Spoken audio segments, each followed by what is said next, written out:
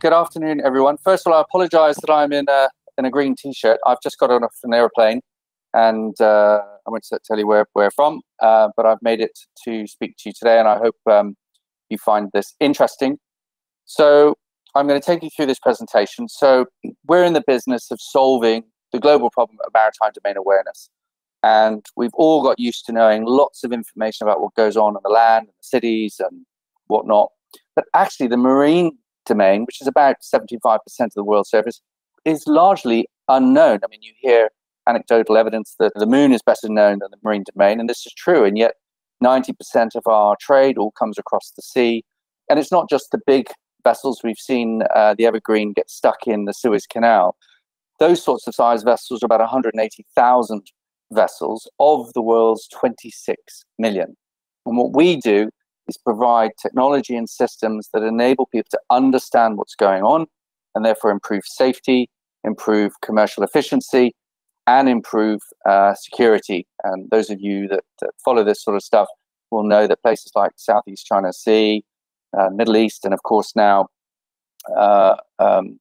the Eastern Med and up into the Black Sea and the Bosphorus Straits is a big problem. So security is an issue, and we're solving that problem with our systems and technology.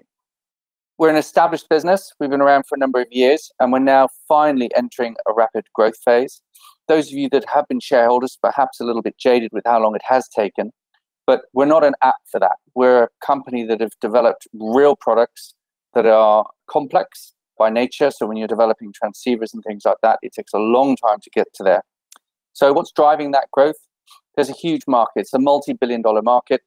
It ranges from security to safety to commercial and environmental monitoring of the seas, the coastline, and waterways.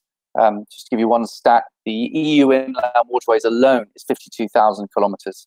We talk about the Philippines, where we are building the world's largest fisheries program, as 2 million square kilometers of what we call exclusive economic zone.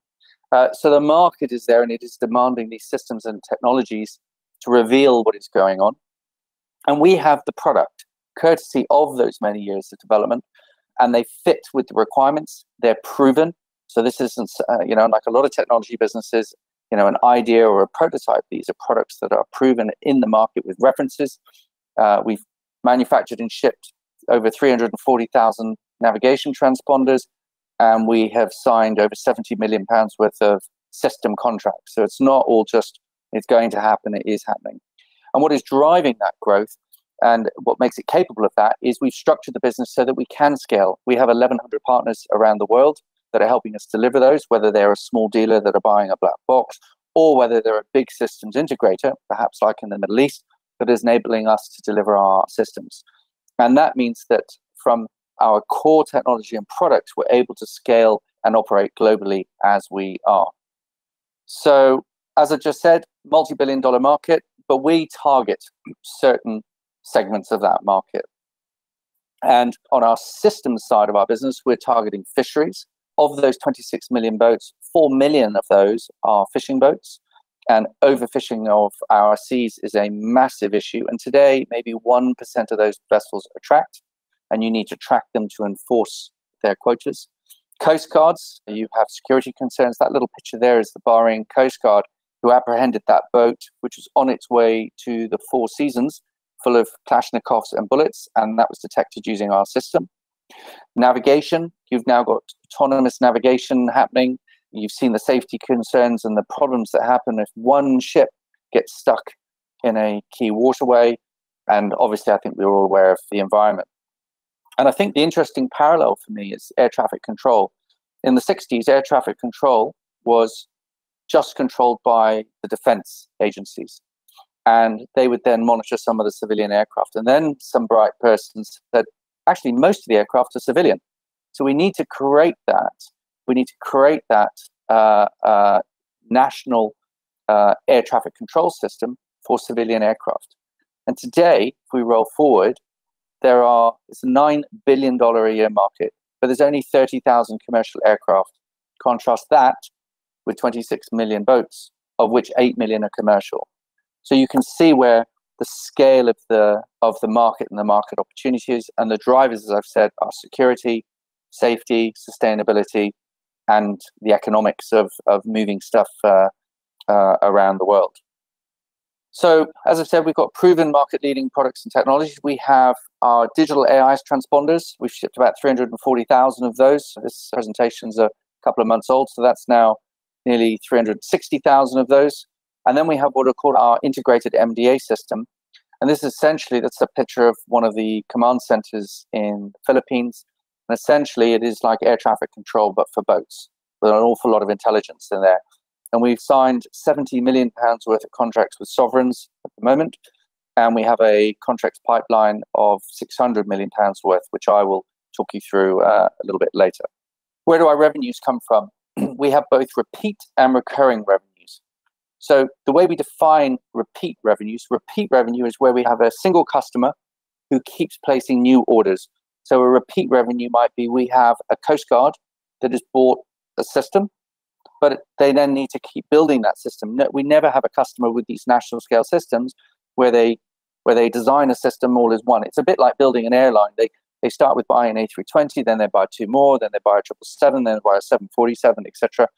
We don't call that recurring revenue, even though we know that that will come. It's repeat revenue because each one is a contract. We then have recurring revenue, where we have longer term contracts where data sales, so we buy from various satellites, we fuse that together into a single data stream, and we stream that into their monitoring system. And they are long-term contracts, and they're needing that. It's kind of like the food for the systems. And so the recurring revenues are data sales and support services, which will grow in the long term, a little bit like the insurance business. And then we have software and hardware. They're delivered together, which is our repeat revenues. And that is the same across our transceivers business and our systems business. So, as I said, we have two distinct divisions. We have our transceivers division and we have our systems division. Transceivers division is selling black boxes to marine electronics manufacturers and also to a network of our own dealers under our own brand.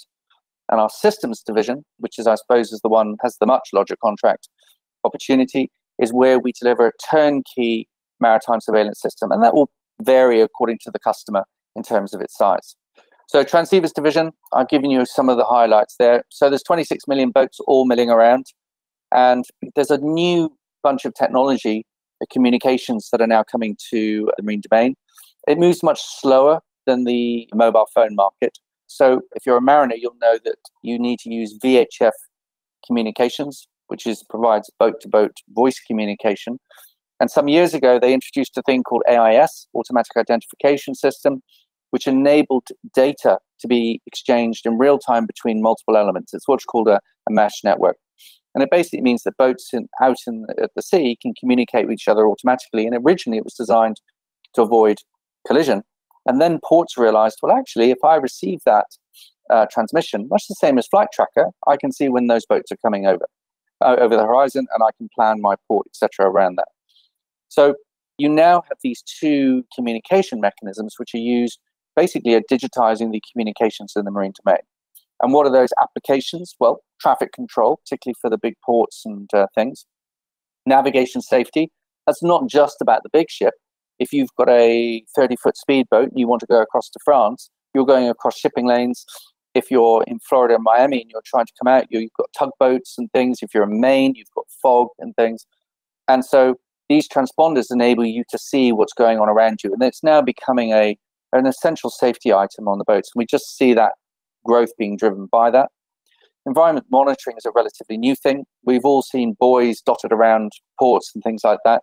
They're now putting electronic transponders on there with sensors, which will then tell you the salinity, the quality of the water, has there been pollution at the same time as a boat goes past, therefore you can attribute it to that particular boat. All those sorts of things are now growing, and they have special transponders to go on those buoys. And of course, autonomous shipping, which I suppose is similar to traffic control, but in our world, the autonomous shipping is all about giving a vessel a breadcrumb that it follows automatically within a navigation traffic lane, and to have the technology that stops them from bumping into each other. Just the same as on the road, but it's a little bit less complex in the marine domain. So these are the markets that we are addressing. So what about this business? Whilst it's small in its potential compared to our systems business, I think it's not to be forgotten. This year, it did about £8 million. The year that we're now in. It should do perhaps £11 million, depending on availability of components and therefore production, our ability to meet demand. And within a year or so of that, we expect that to then be a £20-25 million business because of a new product that we're introducing. So we have an existing product range of black box AIS transponders, and we have a new product that will sit alongside that fuses AIS and VHF communication into a single box and provides some innovative functionality around that. So within a single item, you're able to, in the marine domain, communicate data-wise and voice-wise. I'm not going to go into much detail on that because that is a new product that we'll be launching in October and we'll be starting to ship in Q1. So our systems market, obviously there's ports and all sorts of stuff, but our focus and what we've built the system to do is to service national scale civil defense agencies, and there are two in any country. One is a Coast Guard and the second is the National Fisheries Agency. Coast Guard is looking to have intelligence-led operations. Typically today, a Coast Guard will have lots of patrol boats and they will mill around and go out and patrol and randomly come across events. Actually, what they want is intelligence from a persistent surveillance system that says, off Papua New Guinea in the eastern part of Indonesia is where some things that are suspicious, it looks like transshipment or smuggling is going on. Therefore, they dispatch the patrol boats there. That makes it much more efficient because these things are burning huge amounts of fuel, wear and tear millions and millions of dollars, as well as if they don't have that intelligence, they miss the bad guy anyway. On the national fishing agencies, there's been a lot of regulation about, so for example, the fish that you and I eat that we buy in Tesco's, particularly things like tuna, it has to be caught by a boat that was operating legally. But how do you know if it's operating legally unless it's been tracked? And so if you take Philippines, for example, they're initially tracking their largest tuna clippers, which go out into the Western Pacific and catch the tuna. And the reason they started doing that a number of years ago was because they could not export the fish to the EU. But that accounts for about 1% of the fishing boats. What these agencies have now realized is they need to control all the smaller boats because that's actually where the illegal fishing is. That doesn't sit well perhaps on CNN and BBC because you don't see the Chinese factory boat on the horizon and all the rest of it. But the reality is most of the illegal fishing is done by the small fishing boats. And so they're looking to have national scale systems that enable those boats to be tracked and to monitor the catches. Those are the two markets that we address. And in both those markets, we are not out trying to sell a system. They are coming to us and making inquiries saying, we want to have a monitoring system. And then we start quite a long sales process, consulting with them to define what that is, get them to understand what that is, how are they going to operate it in reality, because they go from really having nothing other than bits of paper and no visibility to actually having a digital system where everything is there in front of them. And actually problems they didn't realize was there are there. I mean, a good example is Bahrain, where we installed a system nearly 7-8 years ago. And when they switched it on, in the first week, they had 6,000 alerts. And previously, they thought they only had 10 transgressions each week. So what is our SRT-MDA system? It's in two parts. We have sensors and we have the monitoring system. Our magic sauce is the monitoring system that integrates all that information from the sensors. And when we talk about the sensors, as you can see on this little diagram here, we have platforms, which are satellites, patrol boats, coast stations, and drones.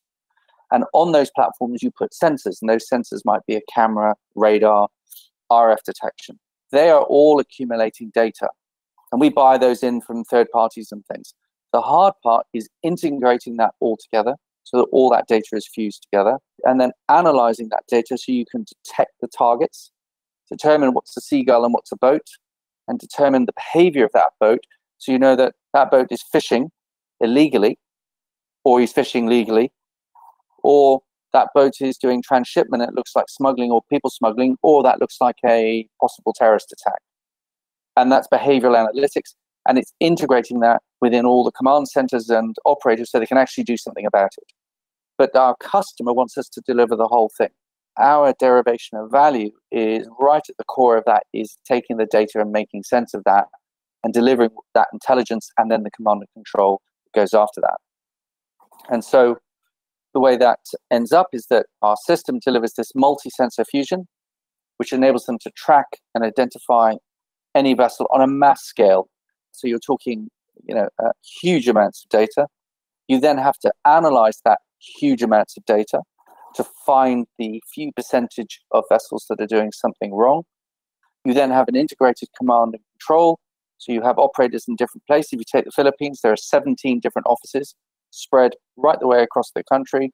Each of those have got 2 or 3 operators. They all work in real time in a secure environment because of our GeoVis system. We then have specialist functionality, things like aquatic modeling, the ability for the fishermen to electronically record on their phones what they're catching, and that's transmitted back.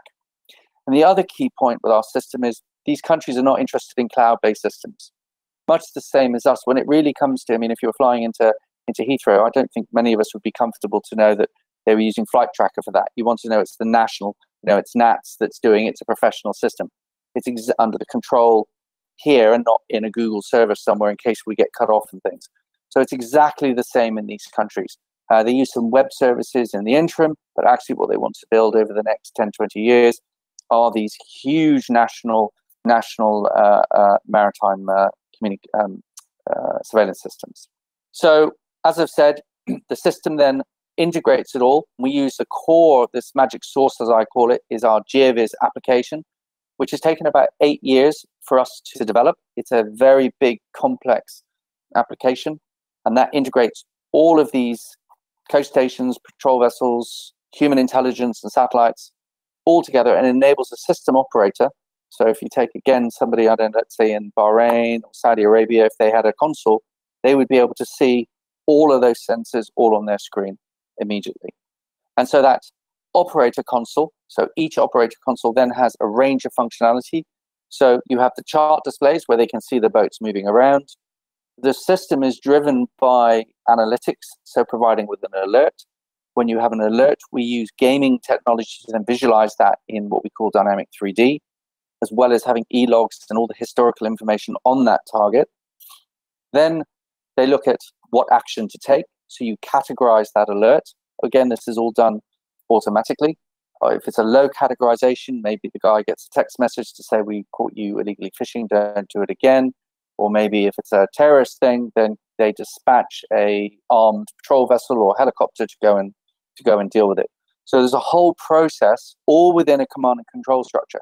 So if you're talking about, we've got a pending project coming up later this year where there's 3,000 people within the Coast Guard.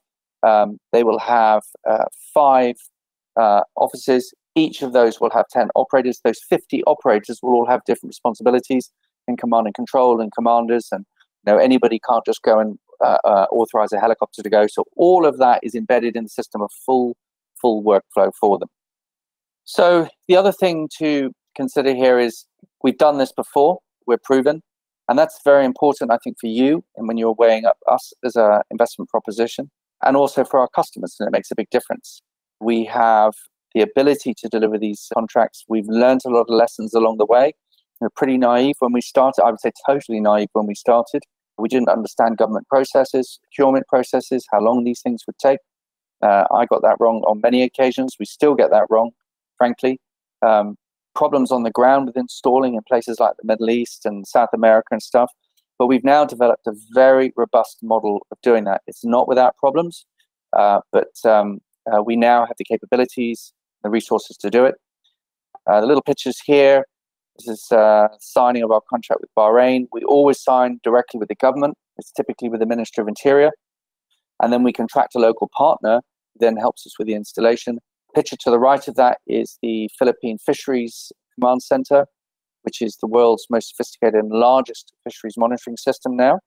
The one to the right of that is a transponder, which goes on the vessels. This is on a tuna fishing boat, which is off somewhere in the Western Pacific catching tuna that will appear maybe in a week or two in Waitrose. On the left at the bottom are some of the data servers that we now build up, put our GeoVis software on, and then we ship out. These were prepared just prior to us signing a contract that we did in January. Those servers then go into a data center, which is the one on the right, which is then prepared in country. We build towers. This is a tower in Southeast Asia that we built that we then put sensors on. So we've been there, done it, got the T-shirt. It's been a long road in developing the technology and then developing the ability and the model to be able to scale. and finding the right partners. All of those ingredients to bake that cake. But in my view, that gives us a very defensible moat around this business. Like with our transceivers, we've got to develop the transceiver technology. There isn't, I don't know if many of you know about mobile phones, but Apple doesn't develop its own 3G chip. That comes from Qualcomm. There isn't a marine communications chip somewhere. We develop it from scratch. That's 18 months of 10 talented engineers to create that. Similarly with these systems, it's years to develop that system that it's absolutely mission critical, robust, and reliable. Your reputation in the market for reliability and your ability to actually deliver these things and maintain them going forward. So it's not for those of you that are new to us, we're an overnight success after quite a few years. So where's the growth coming on our systems division? We have £70 million worth of existing contracts. That includes a £32 million fisheries contract that we're coming to the end of in the Philippines. There will be further contracts after that as they then build up the system. That will complete at the end of this year. We then signed another contract, £40 million in January in the Middle East. And we've shipped the first products there, and actually installations are now ongoing. This is a 2-year program for us to install it. Now they want that reduced to a year. I think we'll do the majority of it in a year, but not all of it. And again, they're already talking about the next expansion of that system, as we would expect. We then have this thing called a validated sales pipeline. And this is a tool that we use to manage our resources. We get inquiries all the time. As I said earlier, I'm not trying to persuade anybody to have a maritime surveillance system. To do that is a folly, it's a complete waste of time. We have customers come to us, make inquiries either through our network of 1,100 partners or directly. They find us because of our heritage and our position in AIS and say, I want a maritime surveillance system. It's very easy to fly all around the world, spend lots of time with people who don't have the money yet. They haven't got political buy-in to it yet. It's just an idea, etc.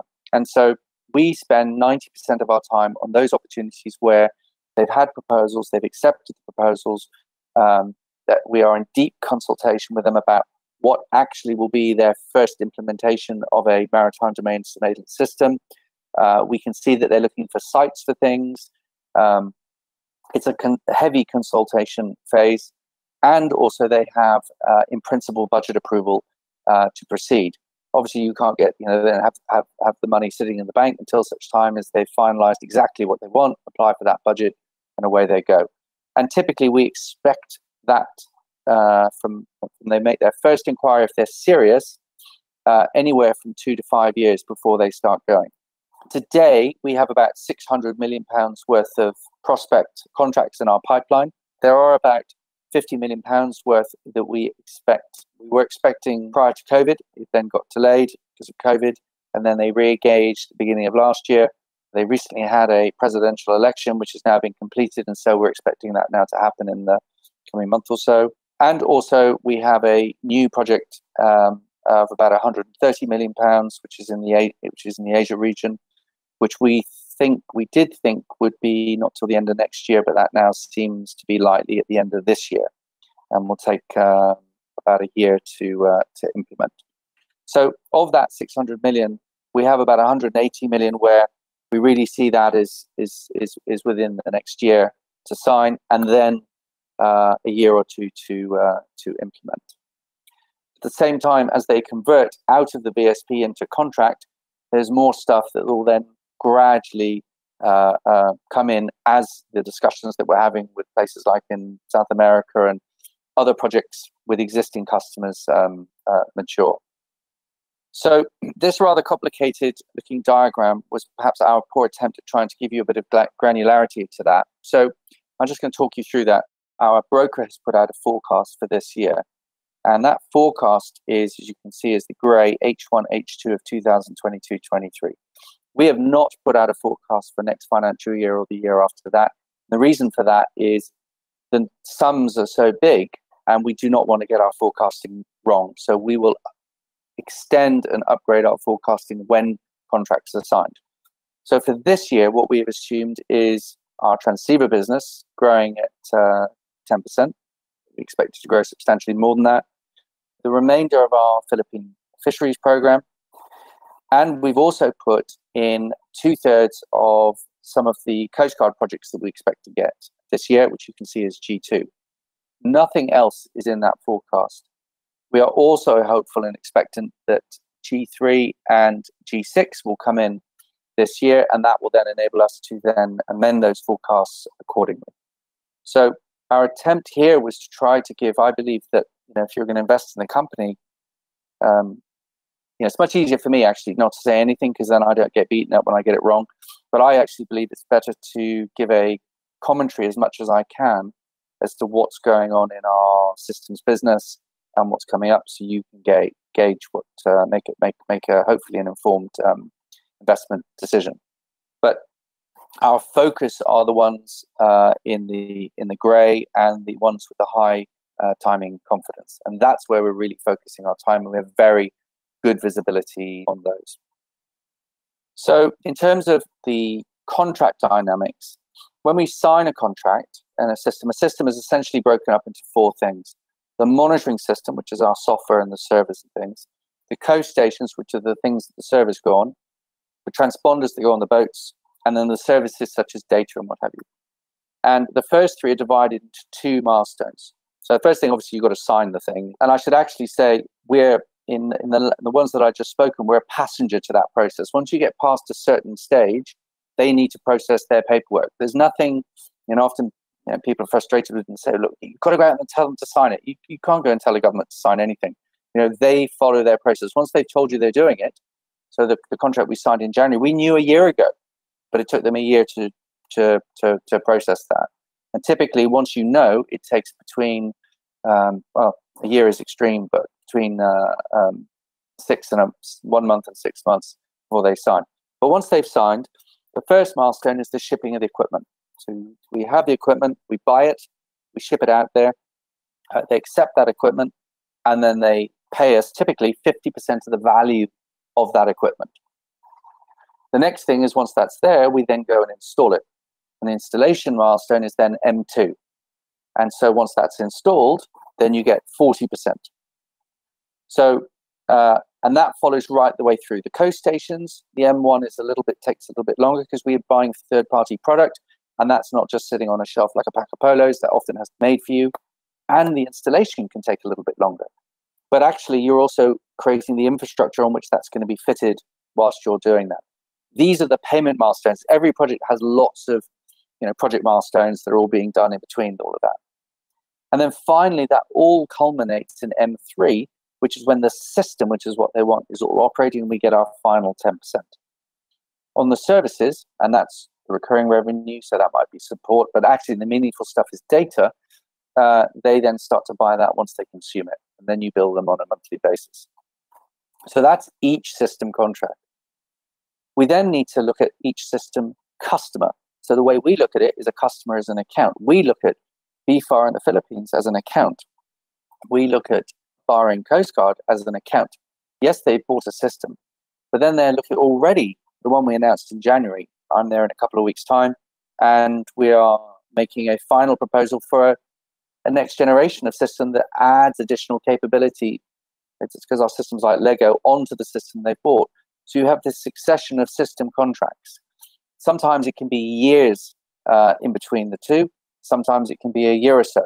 But we're building our business for the long term to grow and to be a sizable company.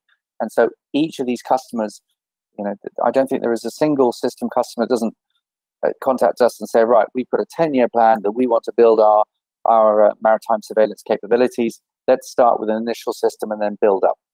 So we have that pattern of doing that, and hopefully that, for those of you that are interested, that explains how those revenues and the cash works. The key thing on these projects is they become cash positive on the monitoring system at M1. Prior to that, it's cash negative. Nobody pays you up front, so forget that idea. Governments don't do that. The good thing about the monitoring systems is the value is in the software, so that is an extremely profitable milestone, if you will, much more so than the transponders, which are quite capital heavy. So that then gives us the working capital for those projects, which then enables us to take on all these projects and scale. Summary: big market, There's some long-term macro drivers, which is the digitization of the marine domain and people wanting to know what's going on. We are the leader in this area. If you're in the industry, SRT is acknowledged as the leader. Everybody knows us. We have a differentiated products, so our transceivers are known to work better than anybody else's. Why the US Coast Guard buys from us, RNLI, Trinity House, Dutch Lifeboats, you name it, they buy from us. And on our systems is that high level of integration and the analytics. We have a scalable business model. We're not trying to do all the installations all around the world. We have a team that supports local partners. We have 1,100 of them all around the world. We have a proven management team. I know you're seeing me, but there's quite a deep knowledge and capability within SRT. And we have this combination of repeat and compound recurring revenues. And we've got a big pipeline of contracts that we need to convert. So this is the management team. You don't need to hear about me anymore. Richard Hurd, ACA, accountant, very experienced now in international finance. We've never had a bad debt, incredibly, in nearly 15 years. Neil, who's our COO, he is a chartered engineer, looks after all the product development and manufacturing. Jean-Francois is in the French Navy at a very senior level, comes with unrivaled product expertise, and he is defining the product and the features and stuff that our development team is then implementing, that our sales team is then selling. And on our NEDs, Kevin Finn, who's had an awful lot of international business around logistics. Our business in the end is about logistics. There's no question about people buying our stuff in the end. It's how we deliver that. He comes to the automotive sector, and he brings a lot of knowledge about how you scale at a very high level across lots of different countries in a very reliable fashion. Simon Burrell, he has a deep financial knowledge. And Simon Rogers was one of the original backers of SRT, very successful entrepreneur, and just brings this passionate view to everything in the interests of shareholders. So that's SRT. I think I've waffled on enough, and now we've got a few questions. Tremendous. Thank you very much, Simon. When Nexus was launched to the OEMs, was take-up as successful as anticipated? I wouldn't say take-up. So we introduced it to OEMs. So you don't just go and have a meeting and the OEM says, great, sign here. So we had the strong interest that we wanted from the OEMs that we had targeted, and we had specific ones in mind. One of them is already a customer. And now we're in the engineering discussion as to how they're going to integrate that within their systems. So I was very pleased with the response, and those discussions are going on. Are they going to adopt that into their product portfolio? Yes. It's a question of how they do that in phases. So we're very happy with that at the moment. Thank you very much. And with inflation running wild at this present time, what do you think will be the effect on SRT this year? So it's pain. So there's two things. It's going to affect us all, isn't it? Prices going up is the simple. So the cost of our products are going up. So whether we buy a server, it goes up, or components. But you see the 9%, as I read today, it's 9% now is the inflation. We see in the electronic components on our transponders business that it's supply, it's a lack of supply. And so you're getting decommits. So I'll give you an example. When we make a transponder, typically there's 100 components from about 30 different suppliers around the world. And our manufacturer does all that ordering. And normally, normal times, it would take 6 months. And they would be delivered staggered on that period of time. So on the 6-month day, they're all there, and you assemble them. It only takes a day to assemble them, and out pops a transponder. What's happening today is the lead times are 12 to 18 months, and in some instances, people aren't even telling you. So now what we do is go into the grey market to buy components. Along with everybody else, supply and demand means that, which is where the inflation is actually coming from, means that components go up in price. That increases the cost of our products. So on the transceivers, what we've done is we've increased all our prices, and we have that market power to do that. It has not diminished demand whatsoever. So, but we still can't make enough of it because you still got to find these things, and you can find them if you're prepared to pay a premium. But sometimes that premium can be enormous. To give you an example, one component that normally costs us $6, the other day we had to pay $110 for it, and our supply chain had 2 hours to make that decision, or it's gone to somebody else. Now, the way we handle that is we then charge that premium directly to the customer. And some of them aren't very happy about that because they're like, oh, well, I ordered it $500. Why are you charging me $650? And we explain to them, and we find that people then say, well, all right, there's nowhere else to get that product. We will take it. So that is how we are managing it on our Transceivers business, so that we don't reduce our margin.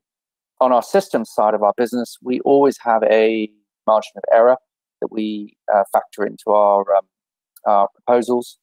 And with the inflation running at 10%, we need to consider that the baseline cost of those projects in 2 years' time that we're quoting today will perhaps be 20% higher, and so that's reflected in our quotation. I think the short answer to your question is we're very aware of it, and like any other business, we need to roll with the punches.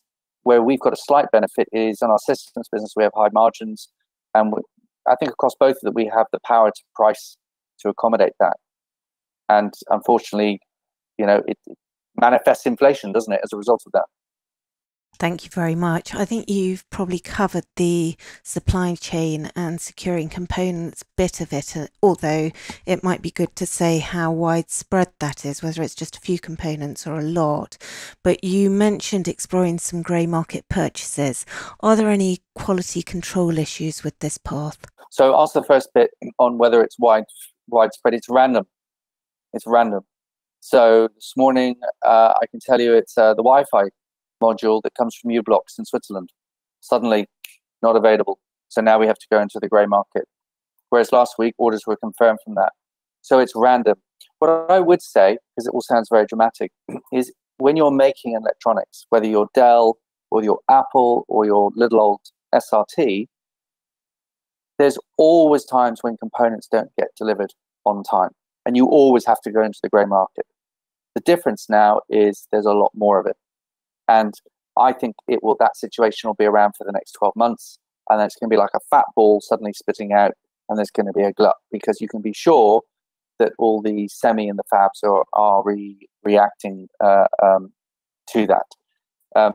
Tamsin, can you remind me of the second part of that question, please? Yes, with the grey market purchases, are there any quality control issues with this path? Thank you.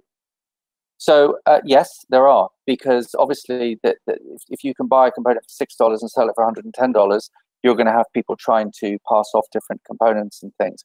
We have a dedicated supply chain department that works with Flextronics, which is the world's second largest electronics manufacturer, and we are super careful about where we buy our components from. We only buy them from validated sources. We hear horror stories of lots of electronic companies that just go off and buy stuff randomly, and they all over the place. It's not just from China; it could be from Coventry, where anywhere where there's a stockholder and stuff's out of date or it's not packaged right and all that sort of stuff. And it just doesn't work. In sensitive electronics and performance electronics, it doesn't work. So quality is number one. We've built our reputation on quality, and we will not squander that. And that just comes from being rigorous about where you buy the stuff and the checking of that. And thus far, we've not had an issue. And we won't have an issue. I'm certain of that. Thank you very much. And there's sometimes news articles about possible stress on governments' finances around the world, made worse by the strong dollar. Are things looking okay as far as you can tell with your current customers and those expecting to be signing soon? Well, the strong dollar benefits us because it converts into sterling. So already on our contract that we signed in the Middle East, we've increased our profit because of the fluctuation of the dollar. It doesn't really affect. We don't see any effect actually on the customers we've got in our validated sales pipeline on their finances. These are important strategic projects. The sums, if you take I don't know, one of the bigger ones in Southeast Asia, £130 million, $180 million. It's actually a relatively small proportion of their GDP. It's seen as strategically important. The only thing that did stop it was COVID, because they thought, with all the drama in the press, it was an existential threat, and they just put all resources into vaccines and medical stuff and all that sort of stuff. So at the moment, we don't see anything, and I don't anticipate anything at this level. I think it just just drones on, perhaps not as quickly as we would want, but as I said earlier in my presentation, we've now arrived at that point where it won't be one contract every 2 or 3 years. Hopefully it'll be 2 or 3 contracts a year. And where are things at with regulation in terms of any regulation that's going to stipulate that more demand for your products?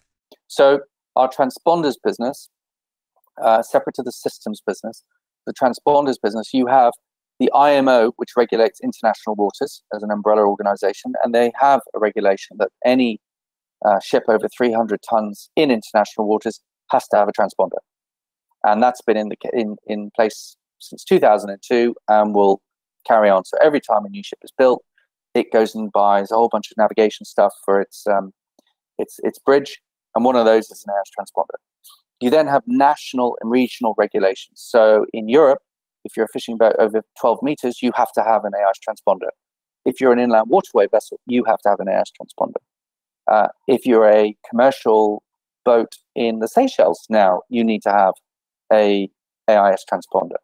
So there's a patchwork of regulation that requires people to have transponders, and then they enforce them sometimes poorly and sometimes well. On our systems business, it's not about regulation because we're providing a monitoring system.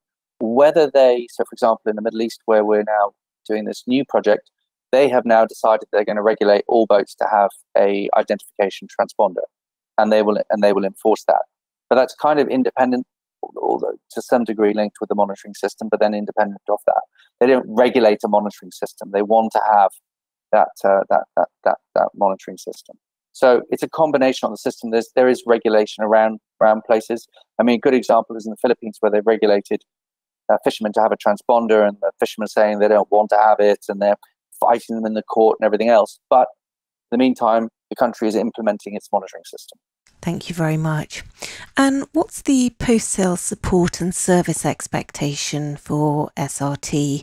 Do you have any challenges using third-party companies for installations, commissioning and support? We always have challenges. The key is to find the right partner. And our model is we have one partner in a country, and we choose that very carefully. If you remember, before we get a contract, we'll have been in that country for 2, 3, 4 years. We'll have met lots of local partners around the place, and we very carefully decide who is going to be our local partner. We then get married, effectively. We're joined at the hip, and they get paid a fixed fee to do the installation work and to then do the ongoing support afterwards. And they get paid that fee when we get paid. So our success together is completely linked, and that's been extremely successful. But it does come from choosing the right partner. I suppose that's always the way in life. The way we manage that then is we have for each project a dedicated project manager who works hand in hand with the project manager of the local partner, and they are then supported by our delivery team, which sits in the UK, which comprises of a PMO group, so a project management office, and a engineering support team, which is a bunch of engineers that will go out and train up that in-country partner.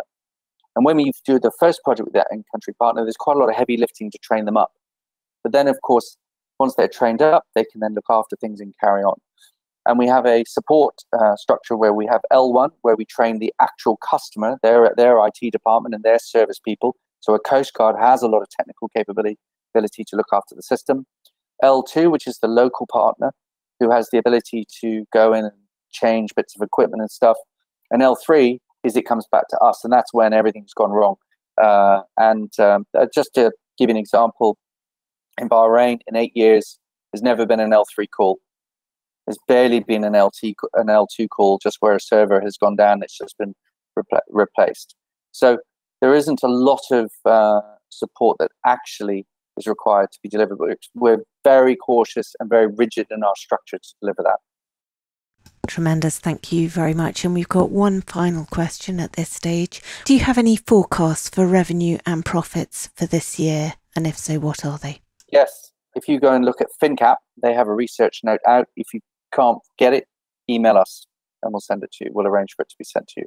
But there are forecasts out for this year, yes. Many thanks, Simon, for a fantastic presentation, and thank you all for joining.